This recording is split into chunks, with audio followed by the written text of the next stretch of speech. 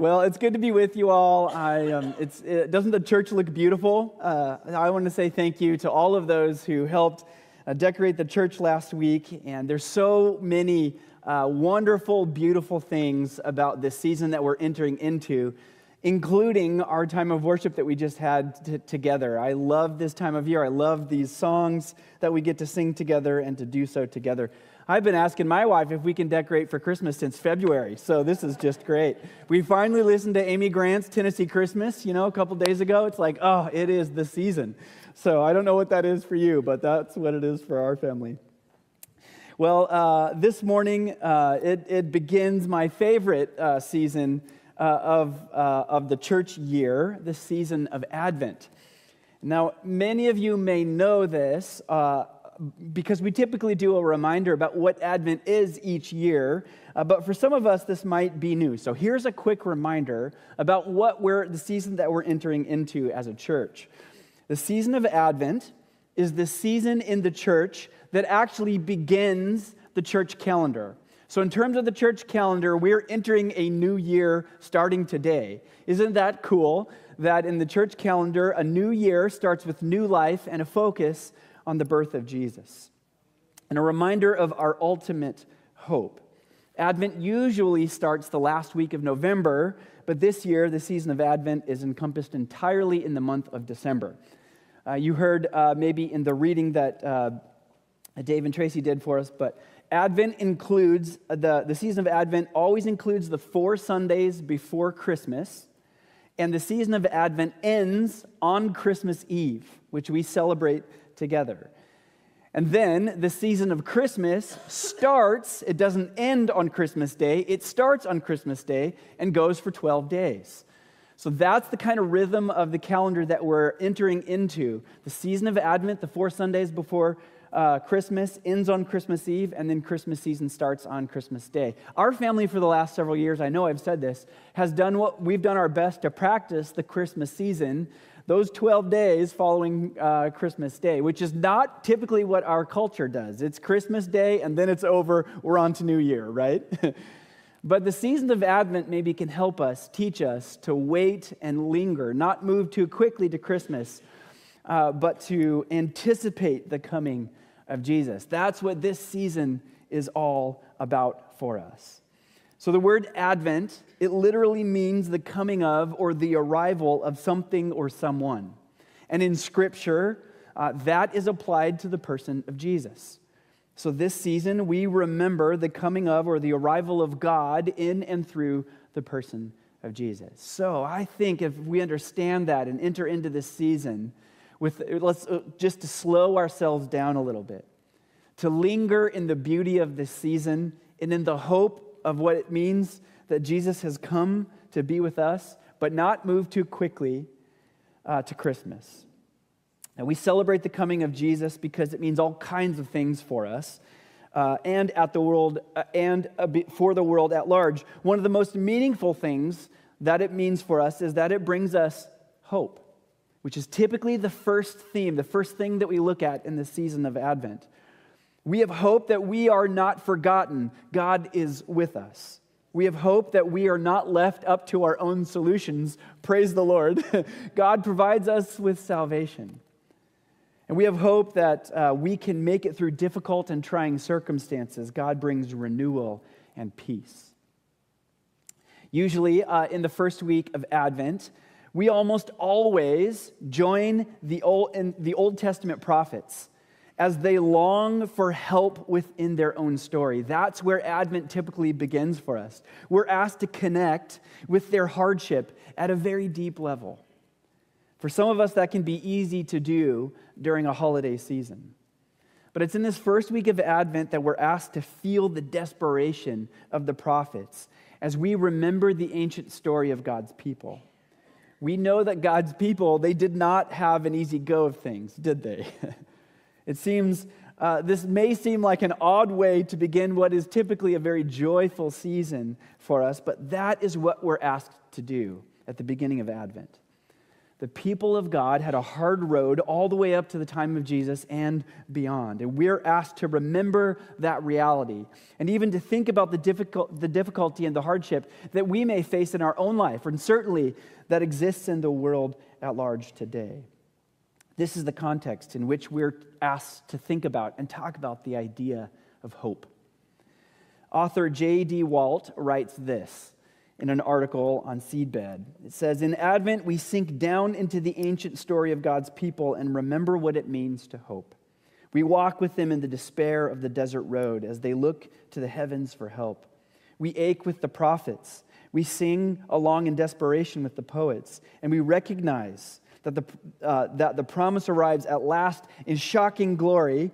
We rejoice at the grace we still can't get our minds and hearts around."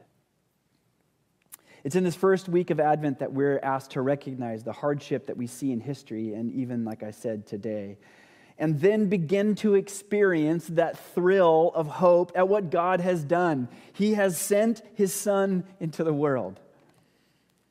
And that thrill of hope is made more significant when we recognize that the hope that Jesus brings comes to a world that is in desperate need of help. It was back then, and I would say it is now. Amen. We're asked to connect our story with theirs. We need you too, Jesus. Author Sarah Wanick, in her article, A Hopeful Invitation, writes this: "The beginning of Advent doesn't begin in the story of shepherds and angels or even in John's joyful introduction of the coming Messiah. Advent begins long before, when the darkness was all-consuming and all hope seemed lost. Advent begins in the dark. Much like light broke forth in the pitch black of unformed creation, Advent begins in the helpless and hopeless of the night." And we're invited to hear prophets like we heard earlier. Tracy and Dave read this, but prophets like Isaiah that cry out, "Oh, that you would rend the heavens and come down, that the mountains would tremble before you. As when fire sets twigs ablaze and causes water to boil, come down to make your name known to your enemies and cause the nations to quake before you." So hope you're getting it, that Advent always kind of begins in this sense of tension. We're supposed to feel at first that something is wrong. Something is wrong with the world. Something is wrong with us. We're broken and only God can fix it. And on the other hand, we're supposed to begin to experience this hope-filled resolution that God sent His Son and has begun the process of solving the problem. That's where we start in the season of Advent. This is where we begin to hear some of the scriptures that we know so well and we love to read at this time of year. It's in this tension where we're asked to connect with the difficulty that the prophets experience and the people of God are coming through. And then we hear, in the midst of all of that, these beautiful scriptures that are like a balm to our soul every year, like light breaking through the darkness. We begin to recognize that God is actually keeping His promise. You'll know these. The people who walk in darkness will see a great light. Doesn't that just feel like Christmas to you? For those who live in a land of deep darkness, a light will shine. You will enlarge the nation of Israel, and its people will rejoice. They will rejoice before you as a people rejoice at the harvest, like warriors dividing the plunder. A few verses later. For unto us a child is born, and unto us a son is given. The government will rest on His shoulders, and He will be called Wonderful Counselor, Mighty God, Everlasting Father, and the Prince of Peace. His government and its peace will never end. He will rule with fairness and justice from the throne of His ancestor David for all eternity. Isaiah 11, in verse 1, it says, "Out of the stump of David's family will grow a shoot, yes, a new branch bearing fruit from the old root, and the Spirit of the Lord will rest on him, the Spirit of wisdom and understanding, and the Spirit of counsel and might, the Spirit of knowledge and the fear of the Lord, and He will delight in obeying the Lord." And one more, Jeremiah 33. "The day will come, says the Lord, when I will do for Israel and Judah all the good things that I have promised them. In those days and at that time I will raise up a righteous descendant from King David's line, and he will do what is just and right throughout the land. And in that day Judah will be saved, and Jerusalem will live in safety." Oh, incredible. I love these passages. I love these verses. These are all wonderful, hope-filled passages found in the Old Testament that begin to point forward to the person of Jesus. And it's at the beginning, the beginning of hope in the midst of despair that the prophets are writing these things. And we can experience that too. That's some of the joy of this season, is that we can experience this too. At least we can be reminded of the truth of what Jesus has done.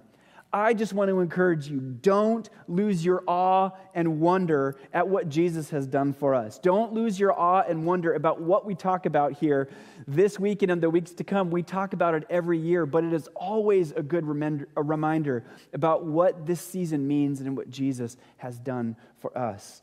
I pray that the Holy Spirit, as we hear these scriptures and talk about these things, ignites again an awe and wonder at what God has done for us. So I'd like to leave you with a metaphor that will help you hold on to the hope that we find in Jesus at Advent. In fact, this isn't my idea. It comes from the author of Hebrews. So what is hope in Jesus like? Well, he tells us in Hebrews chapter 6, verse 18 and 19, and he says this: "Therefore, we who have fled to him," this is Jesus he's talking about, "for refuge, can have great confidence as we hold to the hope that lies before us. This hope is a strong and trustworthy anchor for our souls. It leads us through the curtain into God's inner sanctuary." I love that word picture about what it's like to hope in Jesus. Biblical scholar David Sevilla writes this in his commentary on Hebrews. He says, using the simile of an anchor to convey the significance of believers' hope, invites the readers to regard hope in Christ as a fixed point in their lives, as that which keeps them from drifting into danger, their source of stability in a storm. For the wavering, those who are seeking to root their lives in some order again, the author says that that order is to be reestablished in and through Jesus. Isn't that a great way to think about Advent hope for this season? That it can be an anchor for you, a fixed point in your life. You see, the hope that we find in Jesus in this first week of Advent isn't just any kind of hope. Hope in Jesus is not fleeting and it is not fragile. Instead, it's like a strong and firm anchor. Even when everything around us seems to spin out of control, hope that Jesus provides us is steady. Again, therefore, we who have fled to him can have great confidence as we hold to the hope that lies before us. This hope is a strong and trustworthy anchor for our souls, and it leads us through the curtain into God's inner sanctuary. I don't know about you. I know there's probably many of us who could stand up and talk about or testify to what hope in Jesus has been like in your life, and stories about how hope in Jesus has been like an anchor point for your life. Pastor Holly and I talked about this briefly in our weekly discussion podcast, which is back up after me being gone for like a month. So sorry for those of you who listened to that. We talked about there's been moments in our life that have been extremely difficult, and we couldn't have made it through except for the hope that we found in Jesus bringing us back and back and back when things felt desperate and we didn't know what was going to happen, or we felt out of sorts, or like storms of life were overwhelming. It was Jesus that kept us anchored and kept us moving forward. Excuse me. So we all know what an anchor is, right? It's that heavy object that you drop into the water and it keeps a boat or a ship in its place. It's the object that keeps the ship from being carried away by the wind or the waves. Without an anchor, a boat would be adrift, tossed by the current or any storms that come along. We've all experienced difficulty in our lives, whether that's in our own circumstances or in the world around us. Life can feel, to continue the metaphor, like an unpredictable sea, with waves of uncertainty or fear or hardship crashing against us, pushing us from here to there. Maybe you've experienced that in your life. Maybe you're experiencing that to some degree even right now. Well, Hebrews is telling us that hope in Jesus is like an anchor for a ship. Jesus is like that anchor for our souls. He grounds us. He holds us steady. And it is something that we need in the circumstances of our life, and certainly in the circumstances of our world. While I was in Asia recently, I had an opportunity to be on 2 different boats. And the first boat that we had to take was to travel from the northern coast of Thailand to the shore of our first Creative Access country. And that's how we got into the Creative Access country. I'm going to show you a couple of pictures about what this boat was like. It was long and slender, and at first, oh man, I was a little nervous. You could see, this is where they stored the boats. If you're online, you should be able to see these as well this week. And so this is where they stored the boats, and then you can see what those boats looked like. They were long and slender. They had this roof on the top of them, and yeah, I was a little nervous about this at first. When we got in the boat, we got not only ourselves, but we had some luggage with us, and that boat went like this because it was so slender. And you can tell it was long and kind of slender, and so this is what it looked like while we were on the boat. And I so wanted some more stability. It was great. We ended up making it. It was awesome. Thank you. Thank you. The second boat that we were on was a much bigger boat. It was a tourist boat from the second Creative Access country that we went on. It was very stable, and we went around this river kind of touring some of the city that we were in. So it was a little bit easier to feel safer on that. But as you can see, I put that little circle around there. I had this great feeling of relief once we got into the boat and they tossed the rope to the other guy, and the other guy, put that rope around the anchor there, that we knew that the boat was going to be stable. So just a couple of fun examples of what that was like just recently for me in these countries that we were in. It's hope in Jesus that is like the anchor which steadies us whatever storm we face. It gives us something firm to hold on to trust in, and to rely on. Advent is about celebrating the arrival of Jesus, but it's also about remembering that this arrival brought with it ultimate hope. God is doing something that we can't do, and it's because of that hope that Jesus can be a fixed point in our lives that can steady us and anchor us. And it can be a fixed point in our lives because Jesus' arrival proves that we can trust God to come through because he keeps his promises. God promised to deliver, and he did. Ultimately, through Jesus' death and resurrection, our hope is anchored in God's completed work and proof that he will always come through. He did what he said he's going to do. He's still doing that, and he will continue to do that. Something we can trust in. That's why this verse describes hope in Jesus as strong and trustworthy, or some translations say firm and secure. The hope that we have in Jesus, again, isn't fragile. It's grounded in the character of God and his proven track record of following through on his promises. God is faithful, he has been faithful, and he always will be faithful. Amen? He sent us his Son. So the hope that we have is strong and trustworthy, firm and secure. And this is incredible because I think for most of us, we experience a whole lot of uncertainty in many areas of our life. Jobs or health or family or relationships and more. But Hebrews reminds us that the hope that we have in Christ is strong and trustworthy because of God's faithfulness. Look at what it says in Joshua chapter 21. It says, "And the Lord gave them rest on every side, just as he had solemnly promised their ancestors. None of their enemies could stand against them, for the Lord helped them conquer all their enemies. Not a single one of the good promises the Lord had given to the family of Israel was left unfulfilled. Everything he had spoken came true." Incredible. So hope in Jesus is an anchor, is powerful because it is not dependent on our own circumstances. Hope in Christ is not fleeting and it's not fragile, but firm and secure because it is completely and only dependent on the character, nature, and track record of God. So as we enter this Advent season, I want to invite us to pause and to reflect on this incredible hope that we have in Jesus. A hope that is strong, a hope that is trustworthy, deeply rooted in God's promises and his ability to deliver his people. to deliver us, to deliver you, to deliver this world, to see his kingdom grow and expand in Snohomish, in Washington, in the U.S., and around the world.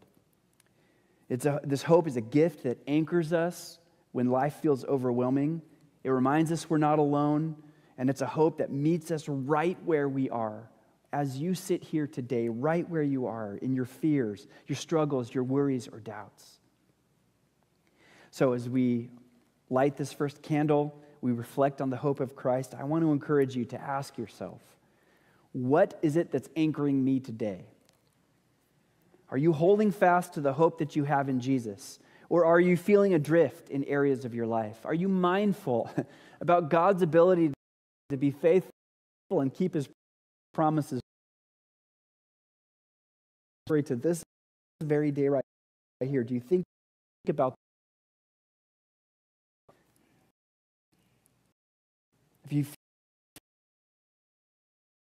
if you feel unsteady, let Advent draw you back. Anchor that never fails. Jesus Christ himself. So I'm going to invite the worship team. But as we end, I want to give you 3 you can live out this hope in as an anchor for this.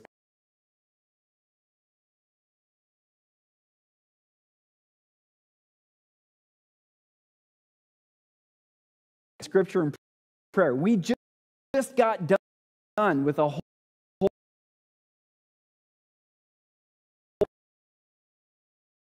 practices of Christian anchor us of Jesus. So I want to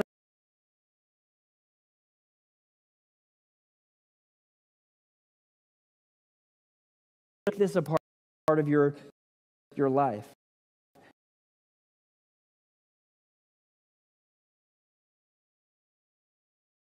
Promises of God. 10, 15 minutes, maybe more, to passage of hope.